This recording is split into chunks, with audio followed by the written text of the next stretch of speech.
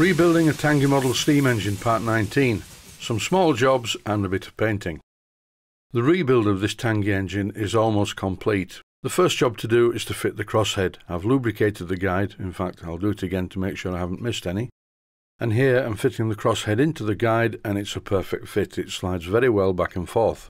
I'm pleased with this because I redesigned the crosshead. Normally crossheads are flat on both sides, but this one isn't, it's only flat on the front. I left the back of the crosshead at the same diameter as the trunk guide. This means that the crosshead is a really good fit in the guide and it doesn't move about at all. Well, apart from backwards and forwards, obviously.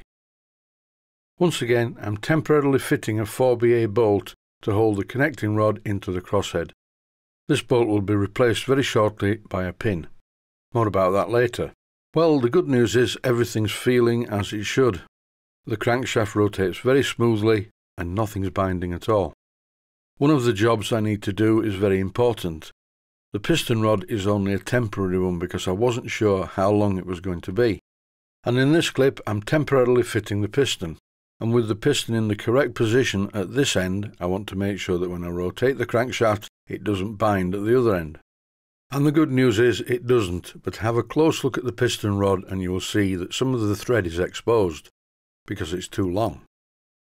Now I need to take some measurements to make sure that I don't make the next piston rod also too long. This is the gland nut that fits in the end of the cylinder and I mustn't forget to fit this. I found in my box of long 4BA bolts something that would be okay, I thought, to make the crosspin. But unfortunately, when I used the needle file to mark the position where the thread's going to be, I realised that what I thought was a steel bolt is really made from brass. And it's so well plated it had me fooled for a moment. But anyway, I will go through the process of making a pin, because this is something that you have to do quite a lot if you mess about with steam engines. I've cut the bolt to length, and I'm using the tailstock chuck to accurately position the bolt in the main chuck. And after a bit of lubricating oil, it's time to cut the thread. When I'm threading brass parts, I don't normally use any lubrication, but for the purposes of this exercise, I am doing. I'm showing you how to make a pin, and you have to imagine that this pin is made from a piece of steel, not brass. As usual, I'm using my homemade tailstock die holder assembly, which takes preloaded dies in commercial die holders. I prefer to use this system rather than use a standard tailstock die holder where every time I need to use it I have to set up a die in the holder. I produced a video showing how I made this special tailstock die holder, and thinking about it, I do need to make another one for the larger types of die holder. So at some future time, I'll probably make a video about doing just that. Then I will have a die holder adapter to fit every die that I own. The thread's been cut, time to try it in position. Here's the connecting rod going into the crosshead. All I have to do now is screw in the bolt. Sorry, I mean the plain shank pin. I screwed in the slot-headed bolt about halfway and then I realised how much I didn't like it. I think when I make the proper pin I'll use a piece of steel hexagon. That will look much more steam engine-like. In this video, at this stage I would normally be making a proper crosshead pin and a new piston rod. But unfortunately it's Saturday afternoon, late Saturday afternoon, and I don't have any pieces of metal the right size until Monday morning, when I will go up to Blackgates Engineering and hopefully buy some. But I'll carry on regardless. I need to rethread the hole in the flywheel, because once again it's metric and I want it to be imperial.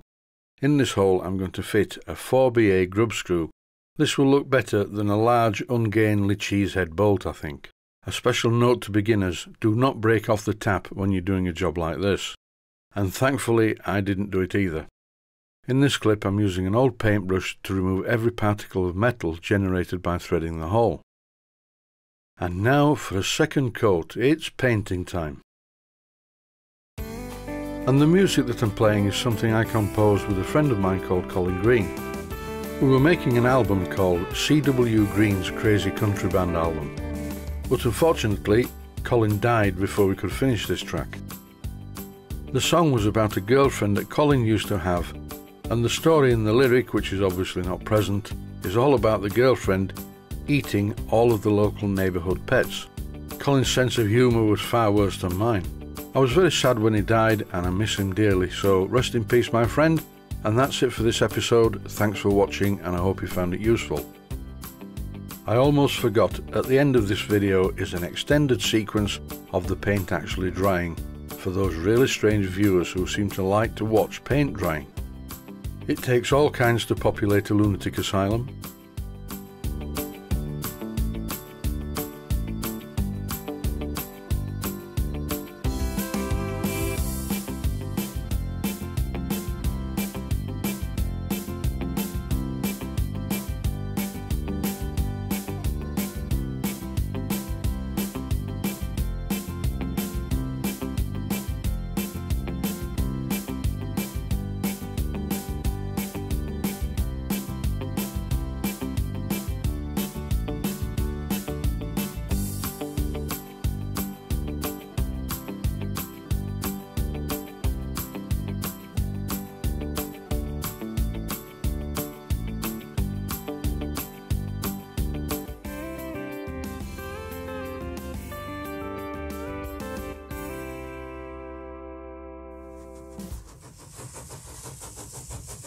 Please take the time to visit my Mainsteam Models website.